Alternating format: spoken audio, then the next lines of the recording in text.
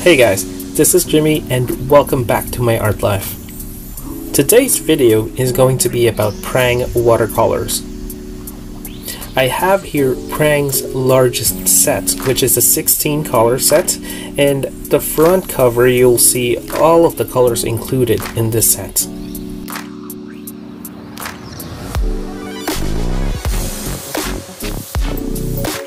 The set also comes with a free brush with nylon bristles.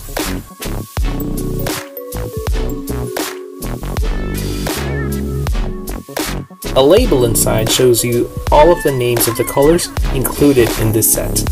We have white, red, red-violet, orange, blue-violet, and yellow, turquoise blue and green, blue-green and blue,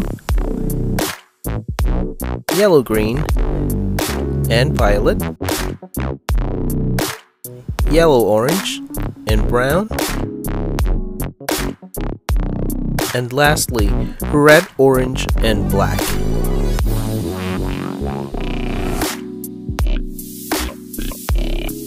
You can also remove the palette just by bending the case a little bit and the palette pops right out. Once you remove the palettes, it reveals the piece of paper that has more details about the Prang set. It says, refills are available as shown in the diagram and colors listed below. Be sure to specify half pans and color name and number. And below that shows you the name and number code for each color. But this label has a secret that you will see at the bottom left. There are two more colors, 27 magenta and 44 gold, which are not included in any Prang set. It is only available as a separate pan that you can purchase. As you can see here, not only the palettes are removable, the pans are also removable, so if you run out of a certain color, you will be able to replace it by buying a refill. You can also customize the arrangement of the colors, and you can replace it with a special color. Fortunately, I took a trip and visited M. Enrique's art supply and found one of the hard to find special color, the number 27 magenta. In here, I just like to show you how easy it is to customize your palette by replacing a color with another one. Like for example, if you don't use a certain color that often, or if you don't use it at all, you can replace it with, let's say, this magenta. If you want to learn more about M. Enrique's art supply, you can check out the description box below, or you can wait at the end of the video for the video link. So now, let's do a quick swatch of all of the colors in the Prang set, although I won't be including white and black just for this time. Prang is a semi-moist watercolor, so don't try to touch it because it will definitely stick to your fingers. Prang are transparent watercolors, so as you can see on our swatch sheet, it doesn't show up on the black line, even as I color on top of it. This means that the coloring style or technique that you can use with these watercolors is glazing. If you haven't heard about glazing before, this is the technique where you first lay down a base color, usually a lighter one. Then once the base color is dry, you can layer another color. Since the colors are transparent, so the base color will show through the second layer you made. So for example, if your base color is turquoise blue and you glazed it with yellow, the part that overlaps will become green. Glazing can also be done with multiple colors and is not limited to 2 colors only.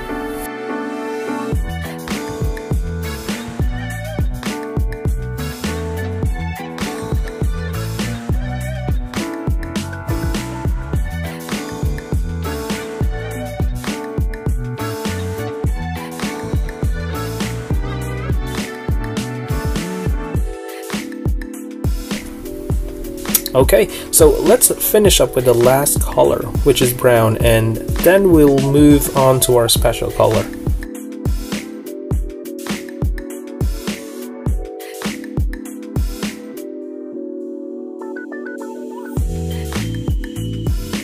Alright, so now is the moment of truth. We will now use the Prang special color, magenta.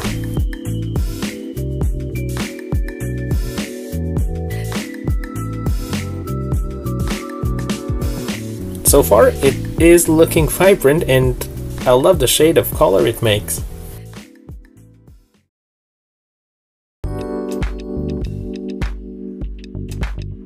I love how all the colors of Prang are so vibrant in spite of it being transparent.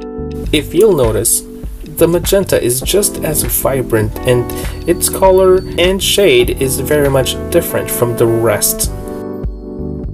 This color will really be a good addition to this palette.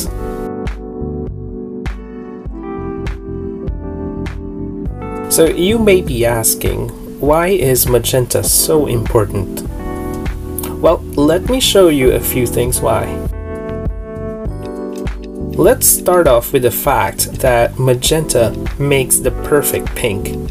Although I know that we are taught in school that red and white makes pink, but magenta makes a more vibrant true pink.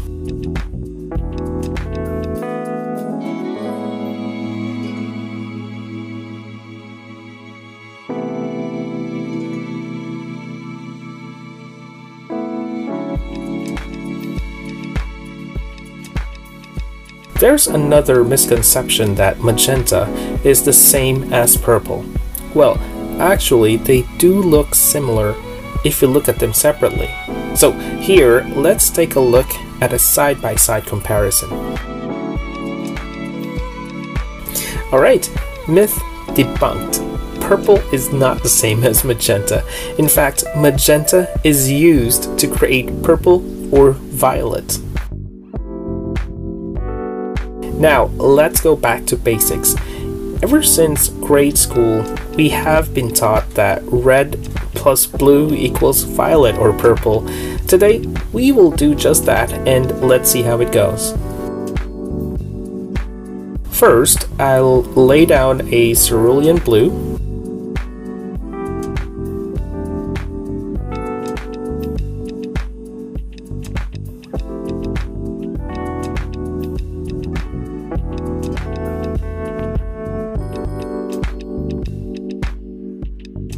Next, let's glaze it with a red color and see if it turns to a purple or violet color.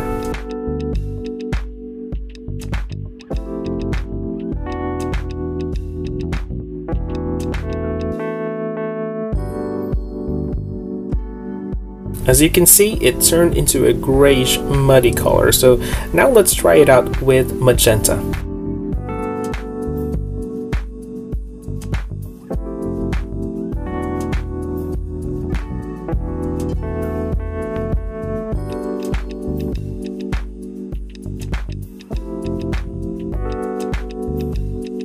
And there you have it, a perfect purple color. You can also create violet by using more blue and less magenta. Let's try it one more time, and this time we'll use another red color in the palette. We'll do it differently by laying down the red color first, then we'll add the blue layer on top of it.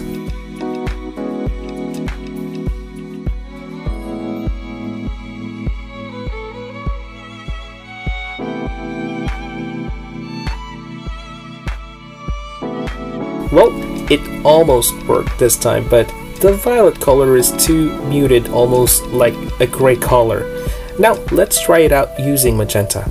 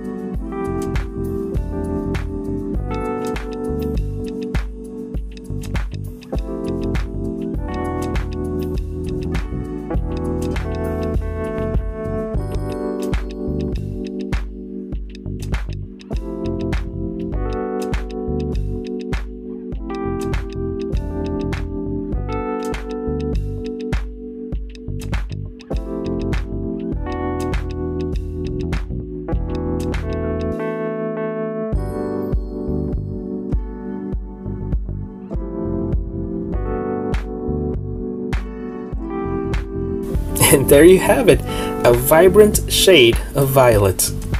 So that's it for today's video, and today's concept actually came from an inkjet printer. If you will notice, inkjet printers have C, M, Y, and K labeled on its inks. C is for cyan, which is a shade of bright blue, and M is for magenta, then Y is for yellow, and K stands for key, which is basically black. Thanks for hanging out here in my art life, and I hope you learned something new today.